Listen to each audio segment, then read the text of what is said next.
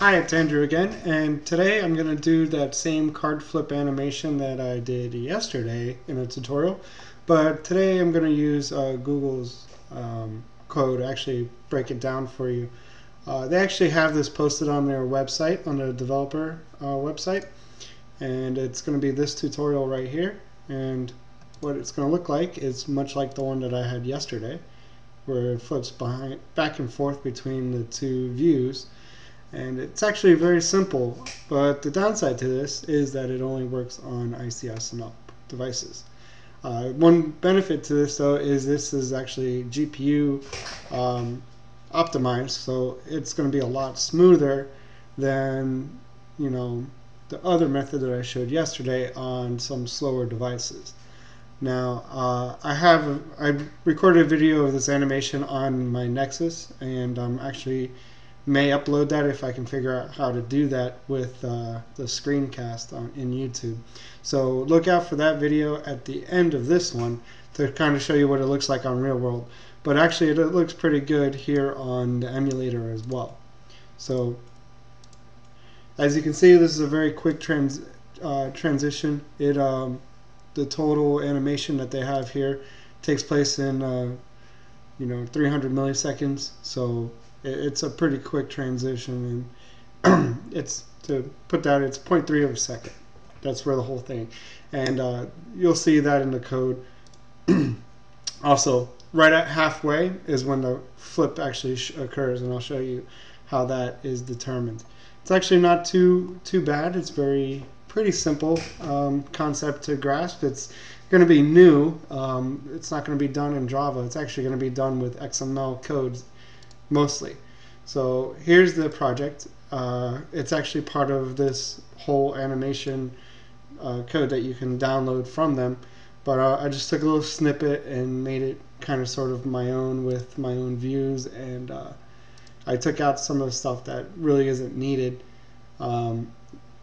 For instance, this is a multi-threaded process in this one because they also have a handler that switches this action bar. As you can see, the action bar switches right here.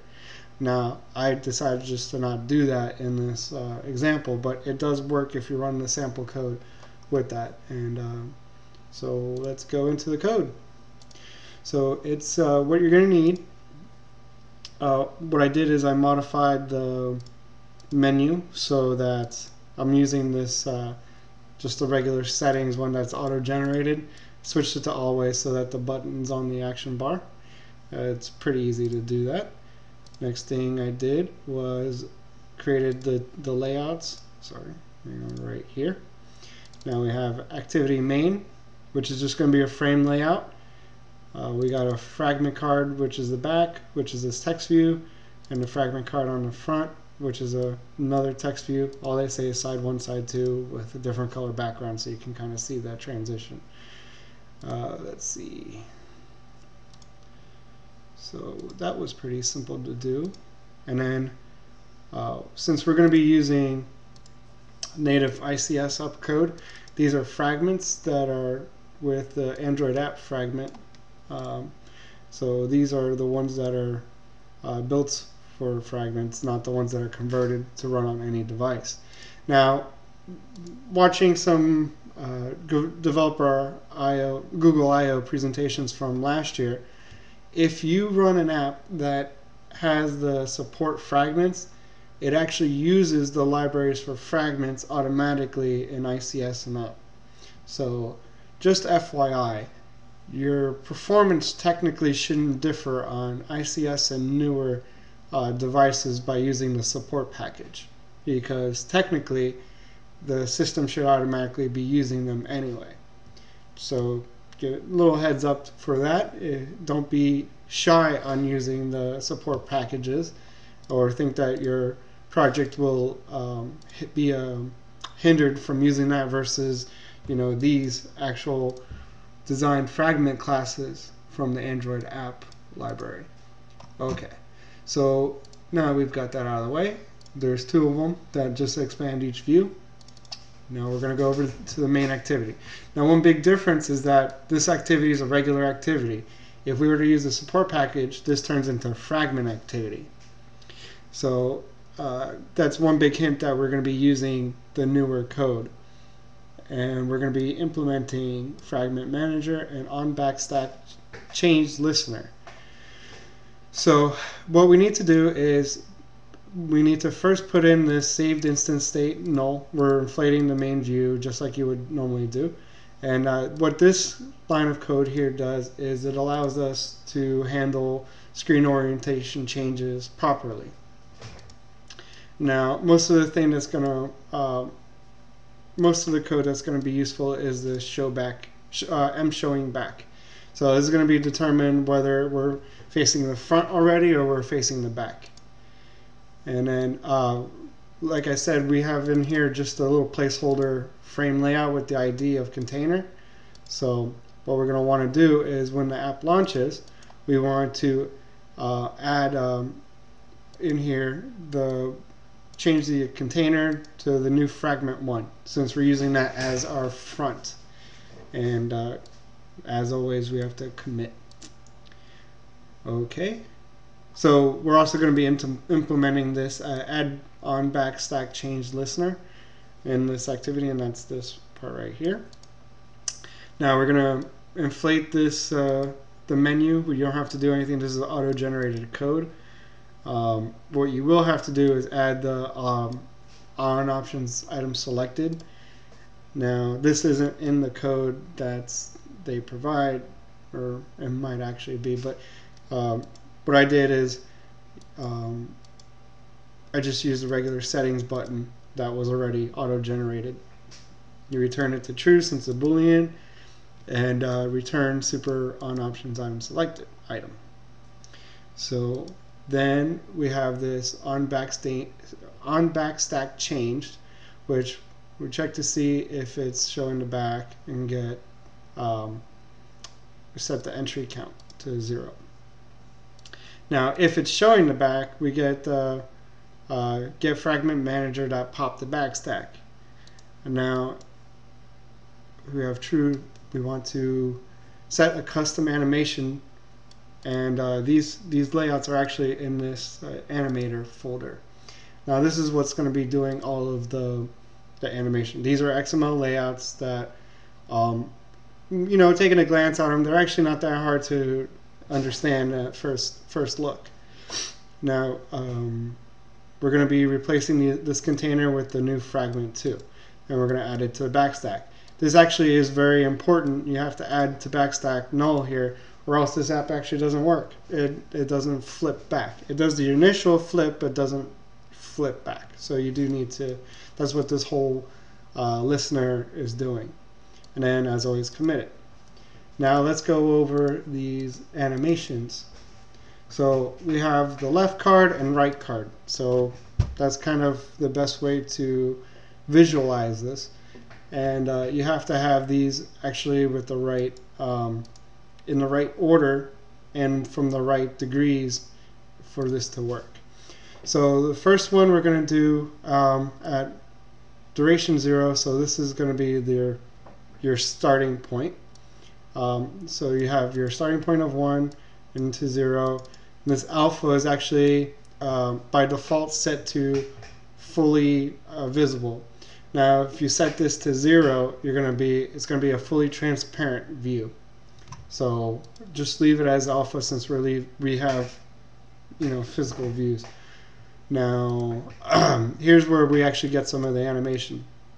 Now we're going from negative 180 degrees to the front, and we're going to rotate on the y-axis, and we want to use this interpolator accelerate decelerate. Now it's kind of hard to see because the whole process occurs in 300 milliseconds. So what we're actually doing is at first, when we first press the button, it accelerates really fast and then decelerates right at the end. That provides a nice smooth animation. Yeah. So real quick at first, and then it actually slows down right as it's about to finish. So that's what this accelerate decelerate interpolator actually is. Now these are how we know how long this whole thing takes place, is because we're going to set in milliseconds how long this duration of the flip is. Now we put those in those values, integers, and we have two integers we want to create. That's full and time half. So we're setting the full time to 300 milliseconds. That's right here, and then the time half is exactly half that. So we're doing 150 milliseconds, and that's where the actual change occurs.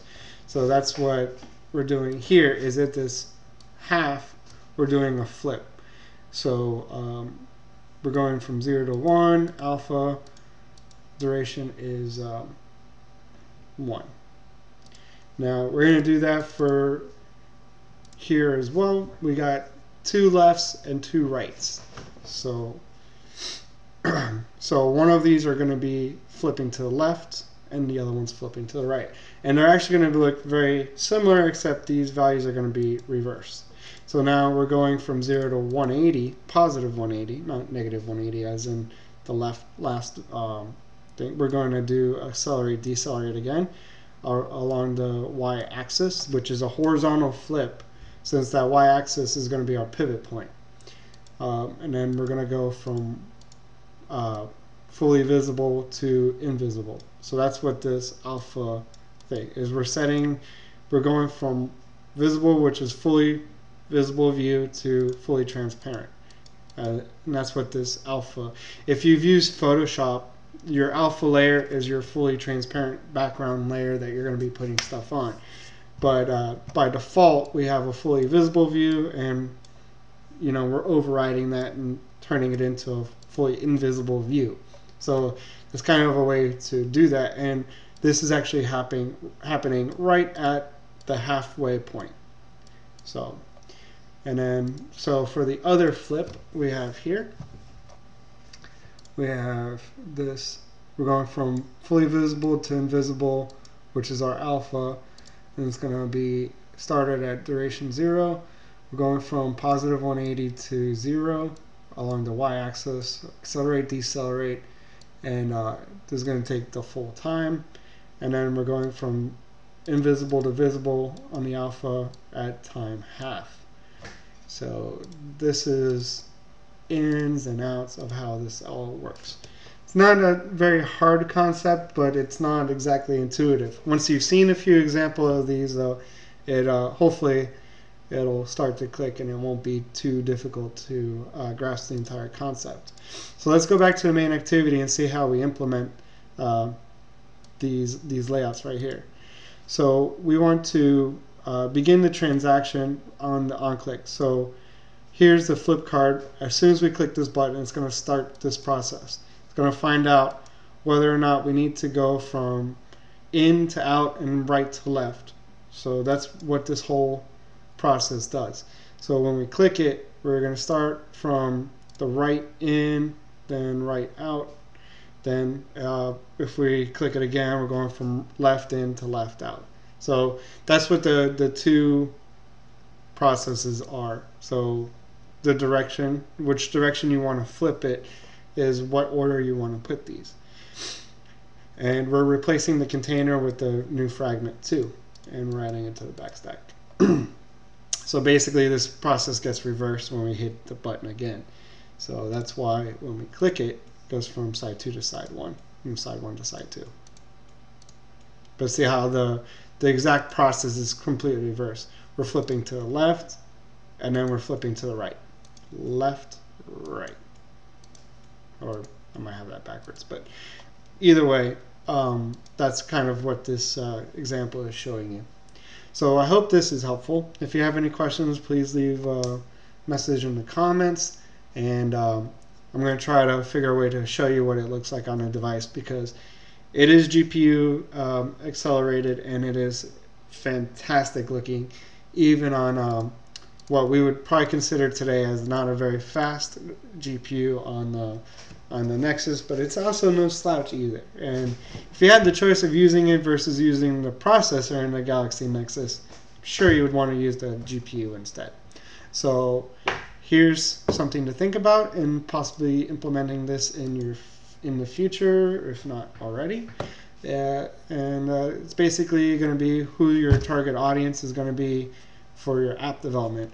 If they're going to be the type of person who might have the latest and greatest device with the newest operating systems, you might want to consider this for your animations instead of doing the compatibility package that I posted yesterday.